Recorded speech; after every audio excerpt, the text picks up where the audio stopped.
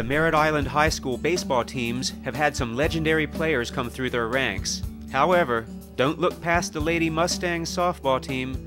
They too had some legends come through their program. A 2001 Merritt Island High School graduate, Meghan Cornett, starred for the Lady Mustangs as they dominated the Space Coast into early 2000s. Cornett was a 3-year letterman. While starring on The Bump, Cornett helped lead the Lady Mustangs to 3 straight district finals, winning the championship in 2000 and 2001. She was at the helm of the most successful 3-year stretch in school history, leading the Mustangs to the regional tournament all 3 years. Cornett earned first-team 5A honors in 2001 and was also selected as a high school All-American and All-Southeast region as the Lady Mustangs finished 23-6.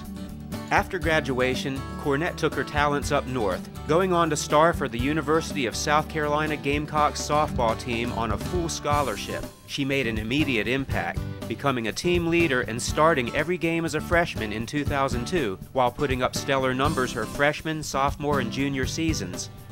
As a senior leader in 2005, Cornett wrapped up her outstanding softball career, leading the Gamecocks in hitting with a scorching .363 batting average, while leading the team in hits with 70 and in slugging percentage with a .515 clip.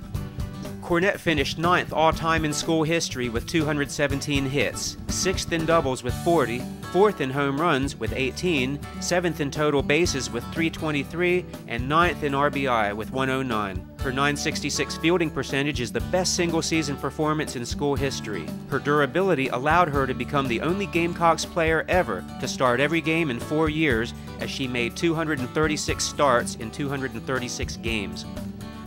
Cornett, whose number was retired by Merritt Island High School, remains one of the best softball players ever to come through the Space Coast.